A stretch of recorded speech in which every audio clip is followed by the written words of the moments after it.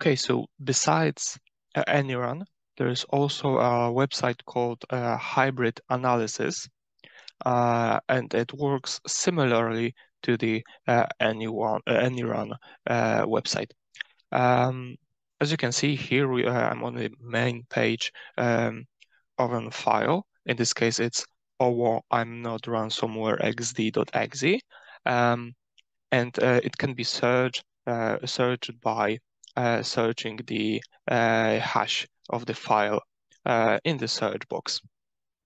Here, if we scroll down a little bit, we can also see the antivirus results of scanning this file. As you can see, they're really high because it is an WannaCry ransomware, so a known ransomware in the cybersecurity industry.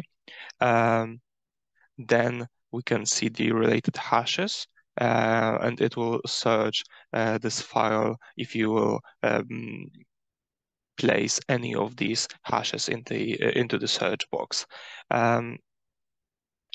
We can also see the sandboxes, the reports from the sandboxes that were run on this website.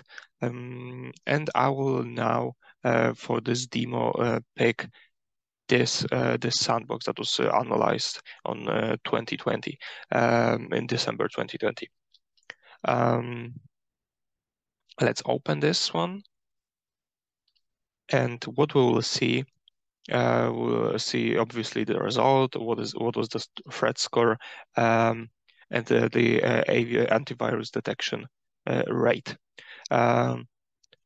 In some cases, you can download it yourself, but I do not recommend it because it's a real ransomware file.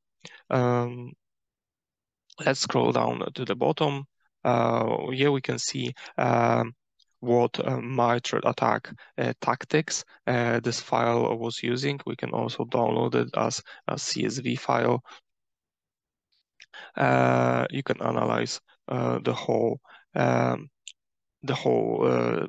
table and see what was going on after this file was launched.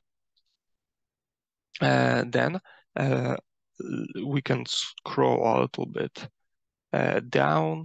You can see the indicators that were happening after executing the file. But what is interesting is that we can go to the file details section, and then you can see the metadata, the file compositions, what were the imported objects, and what it contained. In this case, it was a C++ code. Let's see also what the file has imported. So the DLLs, sorry. You can see the list of every DLL that the file has imported. You can also see the screenshots as was with the Anyrun, and also you can see the process tree, similarly to what we have seen in the Anyrun. In this case, you can see that the one on the cryptor exe was run. So this is another confirmation that we are dealing with the WannaCry ransomware. Down at the bottom, we can see the network analysis. What were the hosts that this file was trying to connect? In this case, it was the successful attempts. We can see also what countries it was connecting to and from.